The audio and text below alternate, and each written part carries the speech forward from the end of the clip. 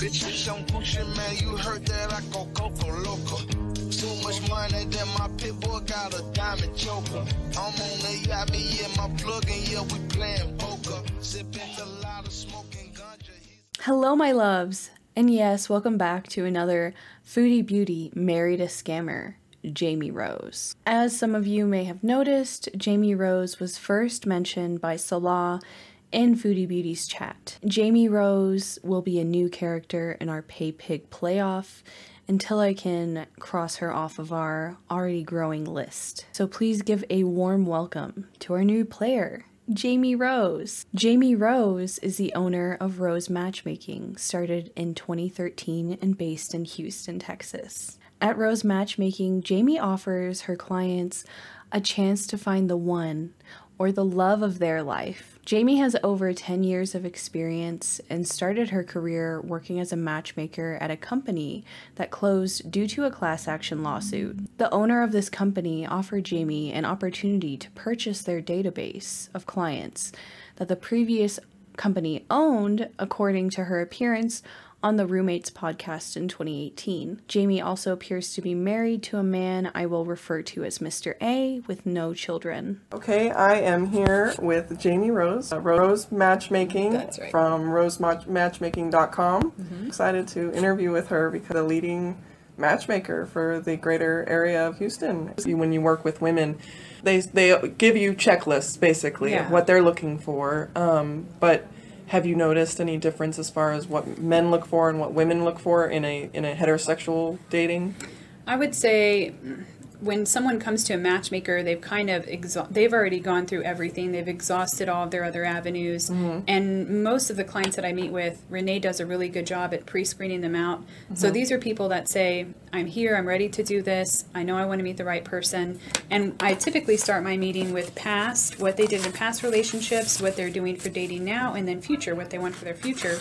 I would say this is very common. You know, my clients come in and of course, they want all of those mundane things. Like I want someone who's honest and loyal. Those are all given. And these are the women that are specifically, or everyone? Okay. Everyone, whether they're male or female. Most people aren't brave enough to do that, married at first sight. But our first guests have some other options, from good old-fashioned high-end matchmaking to the latest app where swiping is just rude. Jamie Rose is with Rose Matchmaking, and Stacey Lattis is the psychologist behind one of the latest dating apps based in Houston called New Mate. Good morning. Good morning.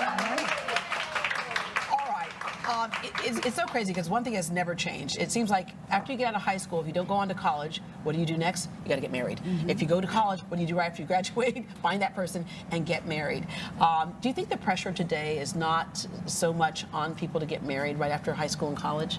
I think it's changed a little bit, but with society today, everyone wants that instant gratification and they want things now, but I feel like people should take their time and get to know each other, but it's changed a little bit. At first glance, we see Jamie Rose is very well connected, with connections like Teresa Giudice and Chloe Dow, who both appear on her matchmaking website. She also makes several appearances on Houston's local television service, advertising her business as a matchmaker. However, Houston's favorite matchmaker has lower standards than her celebrity friends. Our first glimpse into Jamie Rose came from Salah himself on March 6, 2023. Salah shouts Jamie out and drops her channel. Jamie also mentions in that chat that she plans on doing reaction style videos. She appears to have no content, but plenty of information pointing towards her matchmaking service. Why go from making thousands as a matchmaker to making reaction style content? Most social media links shared on her page have not been updated since December 27th of 2020. Aside from the first Facebook link, which is facebook.com/rosematchmaking, this was in the midst of the panini sandwich, which started earlier that year in February. Before 2020, Jamie ran into some trouble with a client who took her to small claims court for the total of $8,000 US. This case was filed in Harris County Justice Courts, Harris County Justice of the Peace for Precinct 5, Place 1 located in Harris, Texas. The first motion in this case was filed April 12th of 2018. The case was then dismissed on September 7th of 2018 with an order dismissed without prejudice on non-suant or plaintiff's motion. It is also worth noting that Jamie Rose never showed up for the court case. Since then, in 2018, Jamie was still active on her social media for Rose Matchmaking, but it seems that her clients continued to grow more and more unhappy with her services. Not only has she managed to score a solid 2.0 stars on Yelp reviews, but Angie's List looks even worse with 3 1-star reviews and 1 5-star review that states they haven't completed any dates yet. Buckle up, boys, while I read some of these 1-star reviews. I hired Rose Matchmaking based on a referral from someone who had used her years ago. Unfortunately, she is no longer the same business person that she was back then. I hired her in January 2019, and by March, when she had not once contacted me in a timely fashion, I had to ask for a refund. She never performed the services listed in the contract and gave many excuses. I have an inner ear infection, I should have never left the country, I always get sick when I leave the country, etc.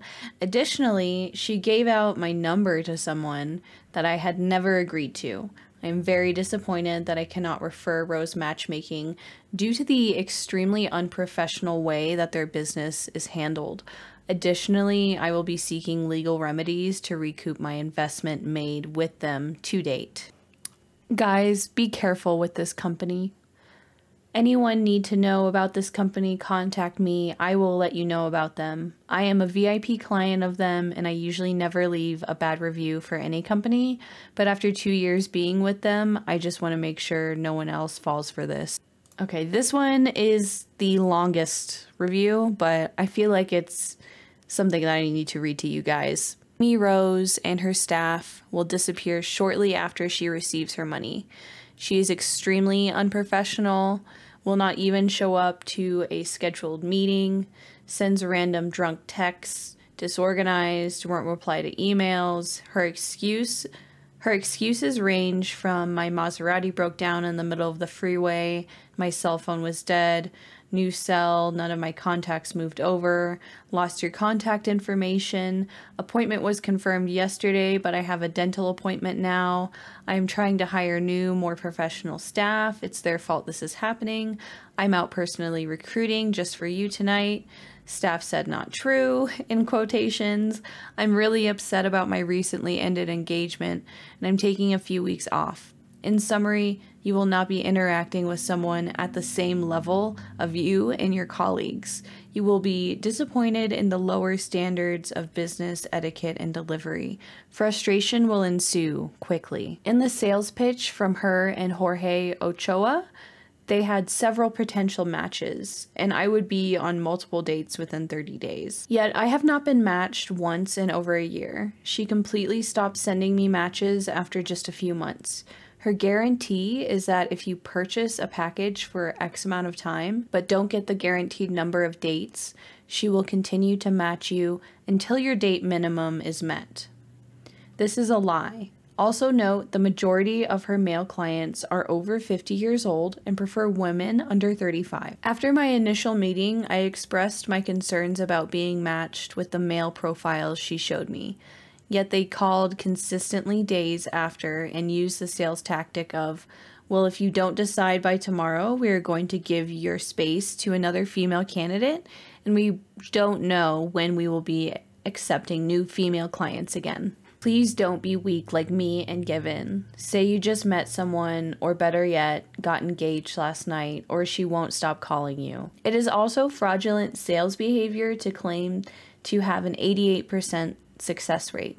Clearly, this is not accurate and is not accounting for everyone they accept funds from. I understand that being in the people matching business is not an easy one, but don't take money from clients that you know can match, deceive them, lie to them, and never answer an email or phone call. You may see the occasional positive review, but take notice there are very few and listed along with reviews from her photographer, father, and close friends. Note that in all of the bad reviews, her response is, This is a fake profile. No client by name, please remove. These victims don't want to post their real name because either 1, they still have a sliver of hope that she will deliver some service after spending so much money, or 2, they might feel ashamed for using a matchmaker because they are private people. Hence why professionals pick a service and don't want to online date. Her service fees range from $5K to $50K depending on how much she thinks she can steal from you. You provide your net income on her entry form. Most dissatisfied clients will just write it off as a bad mistake and won't come after her legally because it just won't be worth their time or personal embarrassment. Jamie has built her business banking on just that. You will be too busy or private/embarrassed to sue or publicly post a review. It took me some courage to publicly post this, but I felt obligated so others would not be taken advantage of. I am pleased that so many people have reached out to me. Some have even apologized for not posting before my experience. Please do not trust Jamie even when she claims to be endorsed by Channel 2 or other large brands.